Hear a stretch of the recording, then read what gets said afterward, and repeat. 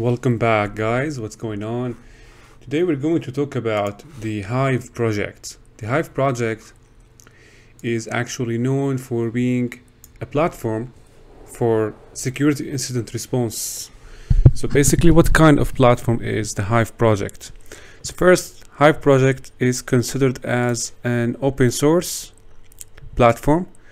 The actual objective of the Hive project is to actually collaborate and exchange information between security analysts. For example, the first one here, as you can see, incident response collaboration between security analysts, means that if you are working in a SOC, okay, security operations center, analysts inside SOC can create cases, right, and exchange incident information using the Hive project to facilitate the exchange of information.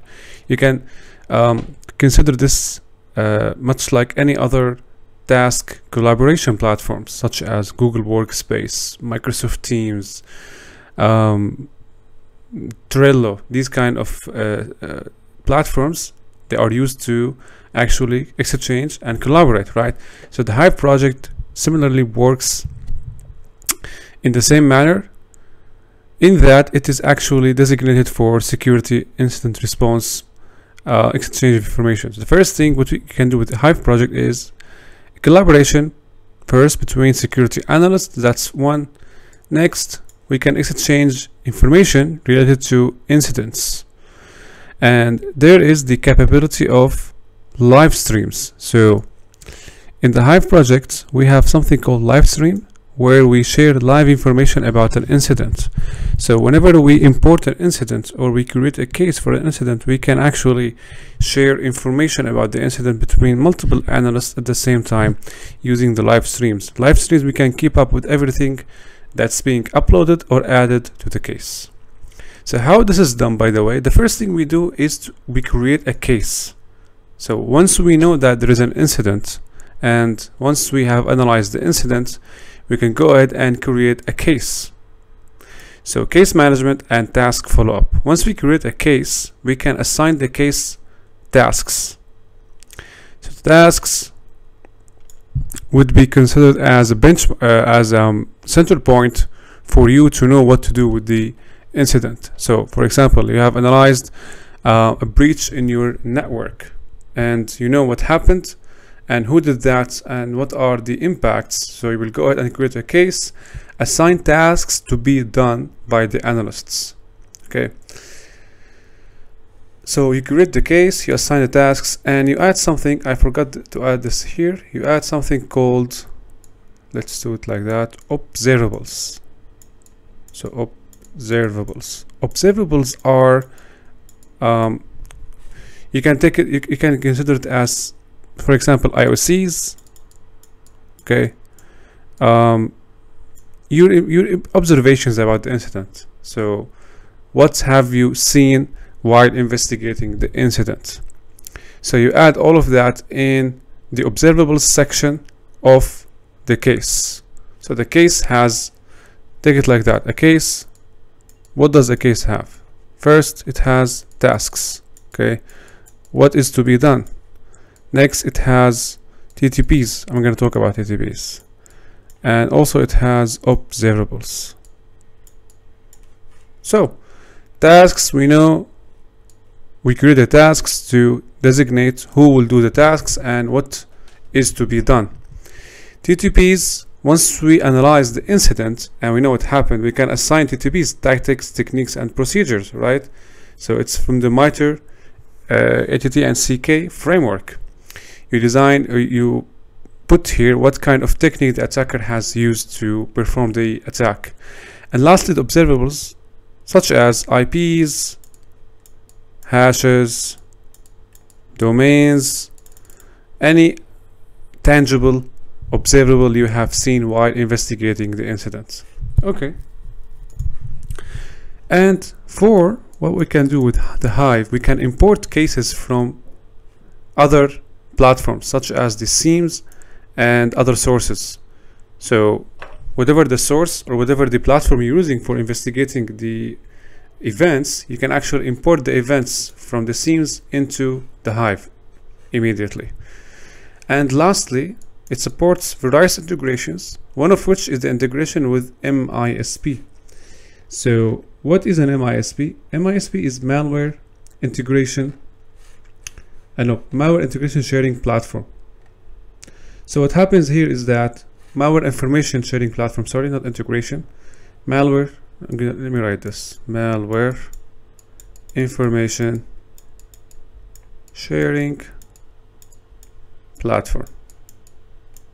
Okay, so with MISPs, what we do with MISP normally, it's actually a threat intelligence platform for sharing and storing information about malwares, indicators of compromise related to targeted attacks and other threats. So when we integrate that with the Hive, we allow the analyst in the SOC here to create cases from the MISP events. Okay, so it works similarly with importing events from SIEMs, right? Security Information Event Management. Now it's gonna be a problem if you don't know what's SIEM, right? you should know what's SIEM. Okay, so that is an introduction about the Hive. Now we're gonna proceed and analyze an FTP case where there is an exfiltration of data over FTP protocol. We can analyze the incident and see how we can create a case about the incident. Okay then, so here is the capture of the traffic, and our job here is to analyze what happened. So basically we can see we have, if we filter for FTP, okay, we can see multiple FTP packets. Not too many FTP packets, but there is a good number of FTP packets. As you can see all the time, we have the first packet number 5, we can see this is the source IP address. The IP address that has initiated the connection, and this is the destination IP address, 42. So in our investigation, we're going to write in the observable section that the IP addresses are 46 and 42, where 46 is the source, the IP that initiated the attack, and 42 being the victim or the host, target host. And we see many other FTP packets where you can see exchange of packets, information with traffic between the source and the destination. It's also very useful to know what is going on, since FTP actually is not encrypted protocol. So we can see here what are the commands used during the exchange of packets. As you can see, here is the requested command. The user is anonymous. As you can see here, the user is anonymous. And let's scroll down.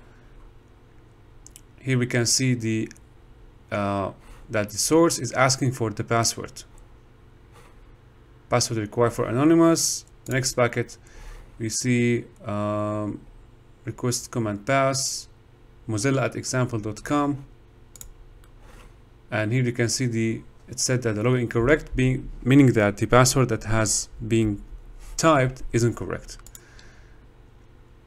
Following up with the rest of the packets, as you can see here, when this IP address 42 has typed the password as Raspberry, the 46, being the FTP server, has responded with user logged in, as you can see. So the password is Raspberry. You can take this as another observable, being the password that is correct. Let's see here, what do we have else? You can also take a look at the commands that has been typed at the host. Okay, pwd, this command has been issued to know what is the current working directory. /home/pi is the current working directory. This is not an observable, by the way. You don't need to add this as an observable to your task, to your case. Now, as you can see here, we entered the passive mode.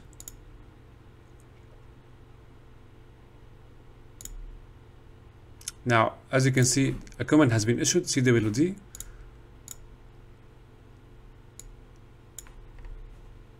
let's see here. Okay, transfer complete. We see here that let's see, opening binary mode data connection for file lists.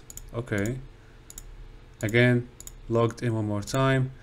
So it seems to me that it's only kinda someone has logged into the FTP server to issue certain commands, but we have to follow up with the rest of the commands as there may be more to the story. So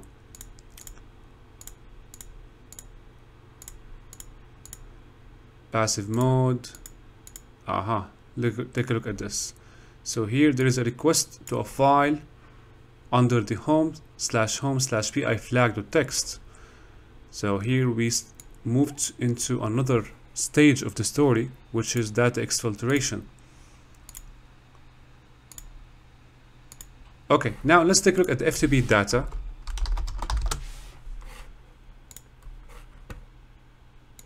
What data has been exchanged or traveled in this connection? So we see flag.txt under /home/pi. We see here there is a flag, by the way. So it's safe to say that this is kind of FTP data exfiltration, data being exfiltrated over FTP. Okay, now let's go ahead and create the tasks, the cases, sorry. So we go here. Okay, by the way, we're using a room in TryHackMe. The room name is TheHive. And let's go now and open the browser, navigate to the deployment of Hive.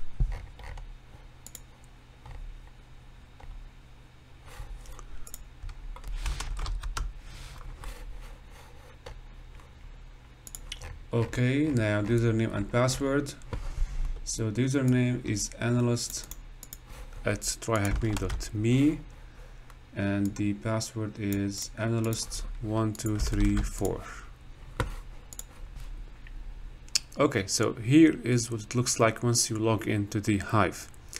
So as you can see, we have here we can create new cases. Here we can see the tasks, my tasks, the tasks that you have assigned to yourself or that have been assigned by other analysts, waiting tasks and alerts, and finally the dashboards. Now, as for the dashboards, if you click on that, nothing in here, but we can create dashboards, by the way.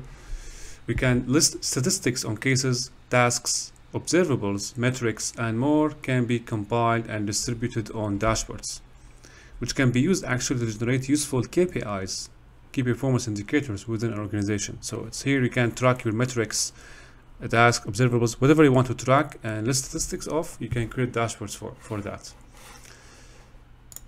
And that's it. It's very easy actually. Now, title of the case. The case is FTP data exfiltration.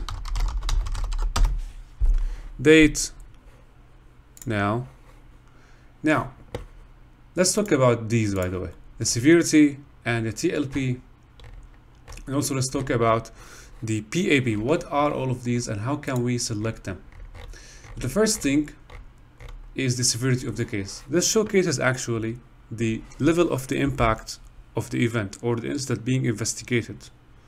What kind of impact or the level of impact it has on the environment, from low, medium to high to critical. So for this incident, we can select high. Okay, TLP or traffic light protocol. As you can see, it has set of designations. These set of designations are responsible for ensuring that sensitive information is shared with the right audience. So here we designate the sensitivity of the information. As you can see, the scale ranges between full disclosure of information, white, and then red being the most restricted level, no disclosure of information, meaning that the case is very sensitive and we don't want to disclose any information to anyone.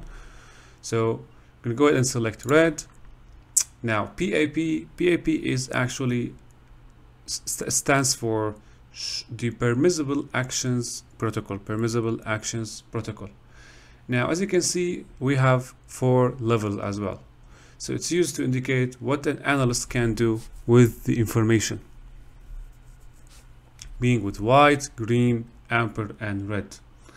Whether an attacker can detect the current analysis state or defensive actions in place.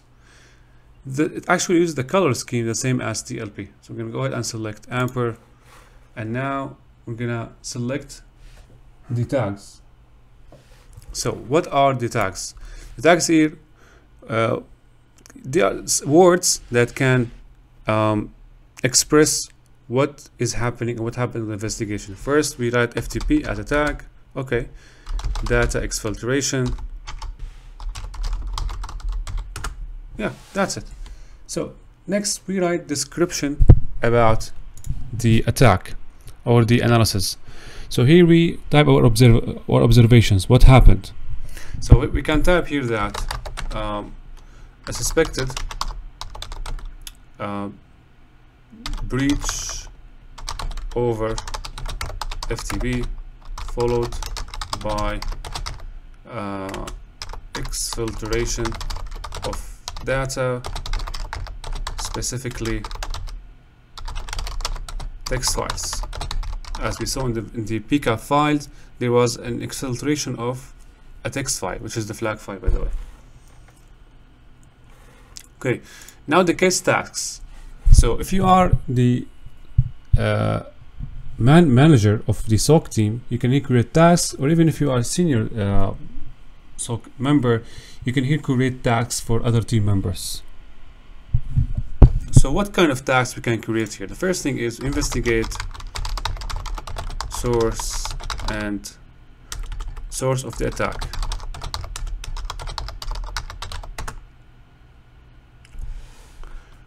Actually, I hit by mistake the create case button, but we can go back here to the tags and recreate the tags. Let's see.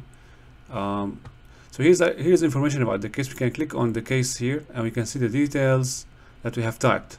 Now we're going to go ahead to the tags, to the where was the tasks? Okay, so the tasks, we can create tasks here. The first thing is identify source of the attack. Normally it is IP address. Task group, analysts. Okay, we can create another task. After we identify the source of the attack, we identify the target host, and then we assign this to the analysts.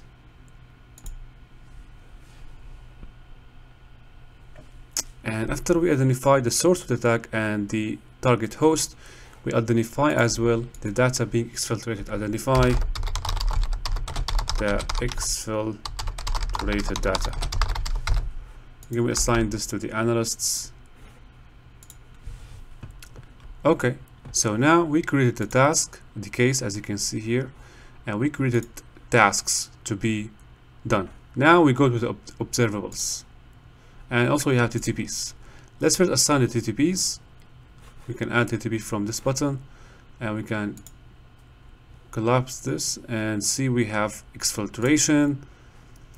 The exfiltration technique, actually we have a lot, but we're going to select exfiltration over non-encrypted. Let's see, where is the non-encrypted? Alternative, physical medium over web service. Nope, none of these.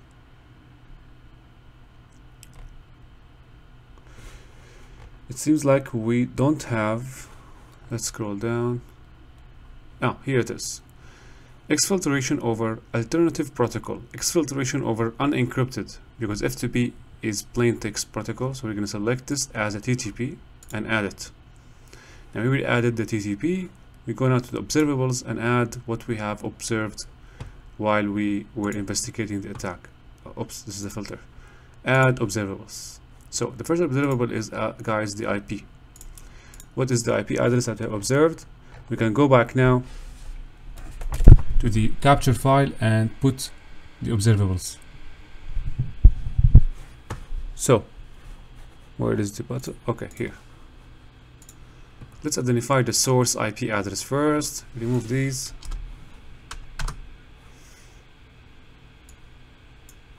Okay, the source, as you can see, is 192.168.23.42. So we go back, we type the IP 192.168.23.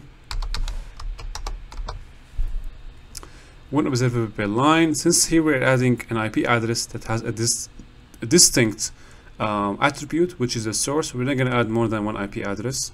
So TLP ampere is an IOC? Of course not. Is this IP address an IOC, meaning that it is considered as an indicator of compromise? Of course not. And here we define the way the information should be shared. I'm going to select ampere. I'm not going to select red, meaning that it won't be shared with anyone. No, ampere, it means that we're going to be shared with a restricted audience. Okay, the value and has been cited. Has been cited means has this observable or the IP address been cited before in the information system? You're going to select no, but if you select yes, you're going to add here. I expected a drop down, but it didn't. Okay, no problem. If this IP address has been cited before or it has been used or added in previous investigation, you're going to select here has been cited. But because it didn't, so we're gonna turn this off. Ignore for similarity. So here it means we don't correlate this observable with other similar observables. Now the tags, if you want tags, add tags about this. We can add this is source IP.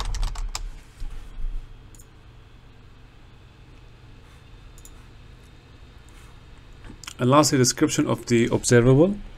So we can type here the IP address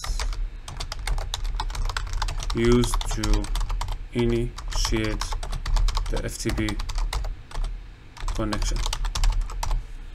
Create. Okay, that's one. You can add another one. And this time it's going to be the destination IP 46. So again, it is an IP 192.168.23.46 ampere IOC. Nope. Tags destination IP.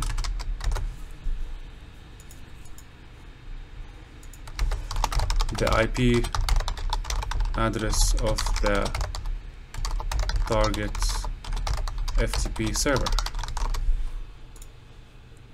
Okay. Another one, this time it's going to be the file name. So the file name is flag.txt. You can add the full path to the file, /home/by. Okay. And is this an IOC? Nope. Has been cited? Nope. Tags. How can we type this? Exfiltrated data. Exfiltrated data. The file being exfiltrated, and we add this. Okay, another thing to know, guys, is that we can actually add the capture itself, the packet capture. So we know that there is a packet capture here. We can add it, by the way. So to do that, we're gonna need to transfer the file from my machine to the TryHackMe machine. I know this is impossible because they don't allow that, so I'm gonna go ahead now and keep this as is and try to log into the platform from my virtual machine so I can upload the packet capture.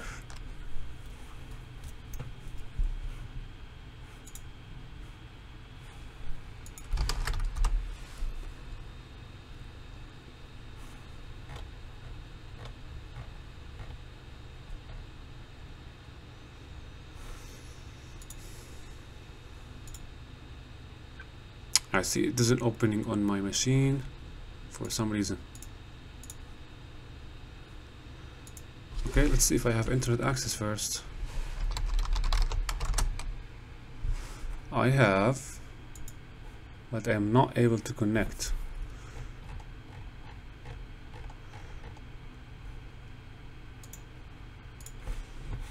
Let's try other link. Try this one, try this one.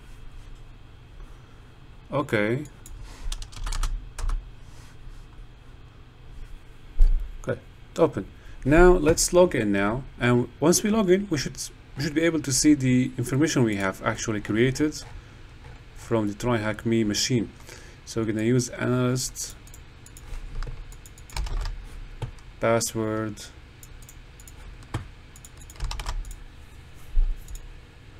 and yep, this is the case. So we click on the case, FTP data exfiltration, and then to observables, add an observable, and here we can use file, and we can here select the packet capture. So go to desktop and select the packet capture. Okay, IOC not tags, packet capture file. This is a tag, and create. Okay, now we have actually uploaded the observable. So that is how we create cases. Now at the very end, guys, let me show you one more thing. So this is the room, the Hive project. It's a very actually good example if you want to practice the Hive, and there is a machine you can deploy to see a live instance of the project. Now lastly, there are a couple of questions to answer if you're interested. Where are the TTPs imported from? Here's the answer according to the framework. And lastly, we have this: upload the pcap file as an observable. We actually did this. What's the flag obtained from? Let's grab the link, and it's supposed that we will be able to access the flag once we navigate to the link. Let me use TryHackMe browser, the machine itself, and open this. And this is the flag. THM files are observables. So we copy that over, and this is it. So I hope you guys found this video helpful, and I will definitely see you in the next video.